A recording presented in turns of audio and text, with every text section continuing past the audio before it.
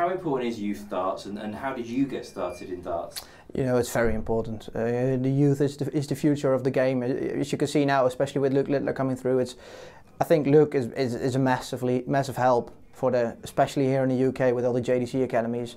So many players are wanting to play darts now because of Luke Littler, and I think that's a massive help for the sport. And yeah, I started when I was 10 years old. I always played football, but it was a local darts tournament at the football club which I participated in, and I won the tournament. So there were some players who said to me, well, you might have some talent, do you want to come with us to some other local tournaments? Which I did, and I fell in love with the game.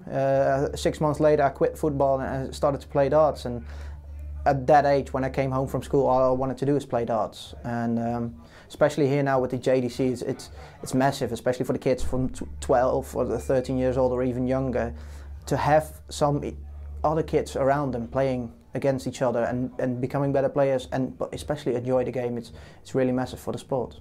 We've seen this year on the JDC, a 10-year-old hit a 104 average, a 13-year-old hit a 107.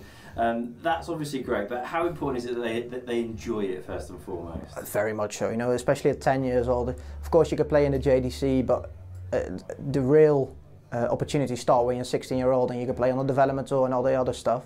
So you have to enjoy it. You have to enjoy practicing at home or playing with your friends or everything. And if you don't enjoy it, it's not going to last, and you can play as well as you want. If you hit the 104 and 107 average, but 6 months later you don't pick up a dart anymore because you don't enjoy it, it's not going to work. So I think enjoying the sport is the most important thing of all. Who did you look up to when you were younger? My idol when I was younger was Gary Anderson. I always, as I said, when I started I was 10 years old. It was around 2011, 2012. When he made the World Championship final, when he won the Premier League, and it was so easy to look at. It still is. He's playing phenomenal nowadays, but he was always my idol that I looked up against.